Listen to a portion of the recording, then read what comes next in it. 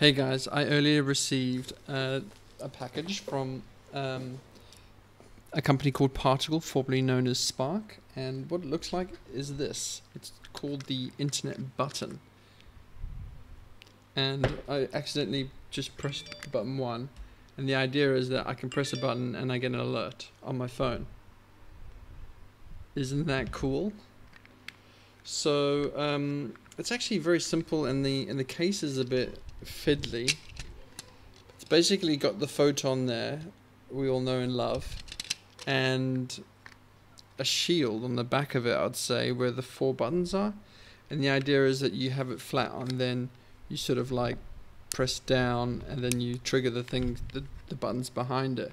I'm actually totally new to photon, and well, there's a lot of things that sort of I had to work through, like well, the first off, I was a little bit like unimpressed, I should say, that everything has to go through their servers, the Spark IO servers, and you can run your own Spark server, but the last sort of commit log says that it didn't really work with this photon. So I didn't like the idea of having a device that would not work if my internet went down. The whole idea is that this would be some sort of like internal panic button, but if the Spark IO API is down, then I'm kind of screwed. And here in Malaysia, the internet can be down, you know, we're in the sticks here.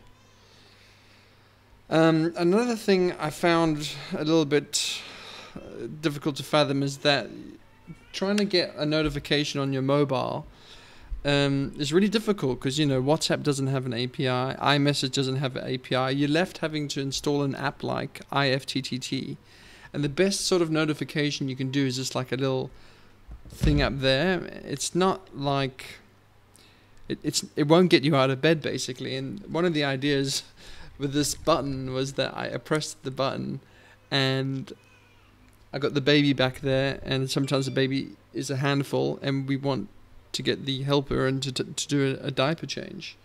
So basically I wanted, and sometimes it happens in the middle of the night, I dare say, and the helper's downstairs, but I don't want to go and shout down to her, please come up. I just want to press this button and have it to come up. But of course, getting notifications working on her Android phone requires an IFTTT install and you know, registering the login and then registering with my device. It's really painful. So I'm not really impressed with this notification stuff, and especially since it's not really gonna like it's not like a panic button thing, and there's more to it. Like, for example, I kind of want her, like, when I press a button, I don't want it to go out until my helper acknowledges it. So once she's acknowledged it, light goes out. You know, these sorts of use cases are actually really quite hard to implement, I think.